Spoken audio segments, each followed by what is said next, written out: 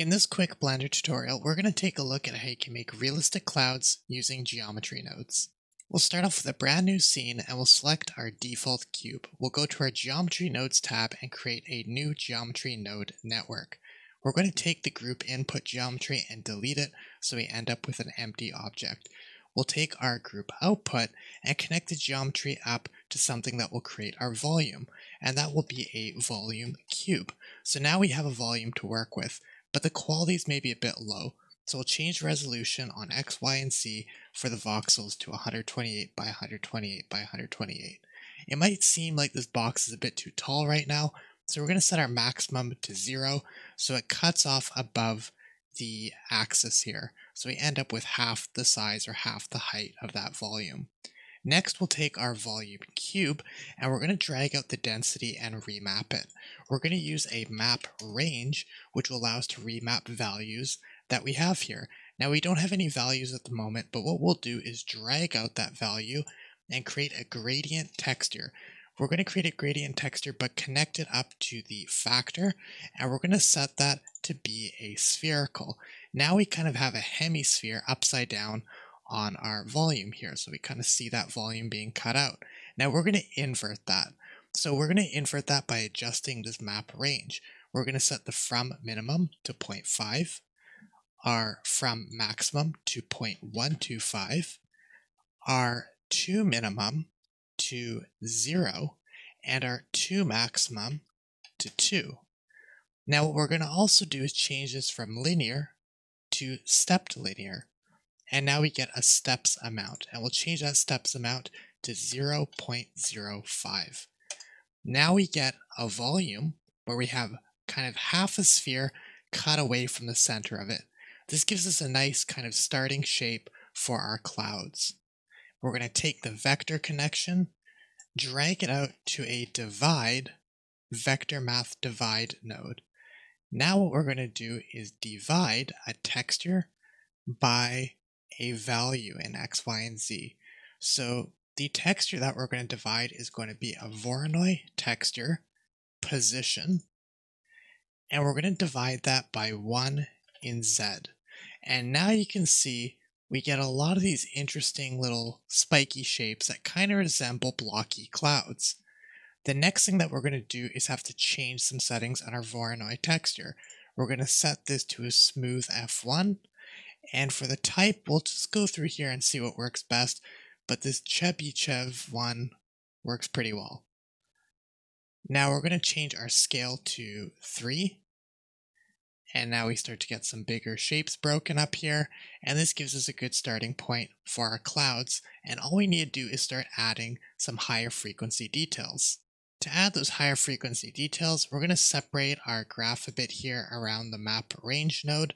And what we're going to do is take our value from our map range, disconnect it, drag it out to a add math node. The second value will connect to our factor here. We'll set it to clamp. And the very first value, we're going to connect to another texture, some textures that will do some higher frequency details. So we'll drag this out to another Voronoi texture, but this time we're going to connect it up to distance. Now what you'll see is a bunch of these tiny little dots. Now we can make those dots bigger or have them grow by connecting our distance here to something like a smooth minimum node. So a math smooth minimum. And if I connect it to that and connect that back to our add, what we'll see is we have a value here that we can clamp. And then we have a distance where if I increase it, we can spread out those little points and get bigger shapes or smaller clusters. Now that's pretty cool, but what we're going to do is take the secondary value here of the smooth minimum node and connect that to the distance of our other Voronoi texture. And now we start to get some interesting shapes. I'm going to put the distance at 2.5, and now we get some really nice cloud looking shapes. And to break up their patterning a little bit more, we'll go to this Voronoi texture we have here.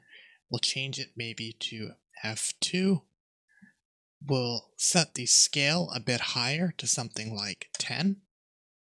And now we have a lot of these kind of realistic looking cloud-like shapes. Now that we have that, we can take a look at our full graph here. Not that much things that we had to add, and we got some pretty cool looking clouds. So all we have to do now is maybe assign a material. So I'm going to go to my shading tab. On the shading tab, I'm going to take the material for this surface.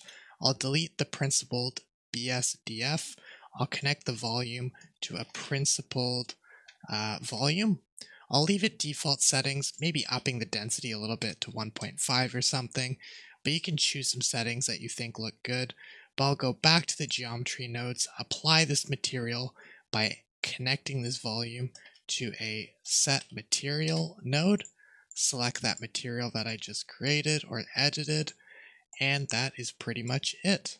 Now the very final thing that we can do is go to our layout tab, maybe delete our default light, go in here and add a sunlight, maybe angle our sunlight to be a little bit more from the horizon, something like that, and maybe set up our sunlight intensity, maybe make it something like 10 or 20. And then what we can also do is go to our little world icon here, set our background color to something like a kind of blue sky. And you can adjust this to your liking, and then we can just frame our view. So I'll go in here and, you know what, maybe I'll just turn on the interactive render here, but before that, set the rendering mode to make sure that it is, if it's not set to cycles, you're going to get something like this. But if you go here, change it to cycles, and there we go. Shut off my grid units for now. And we have some clouds. So very easy and very quick.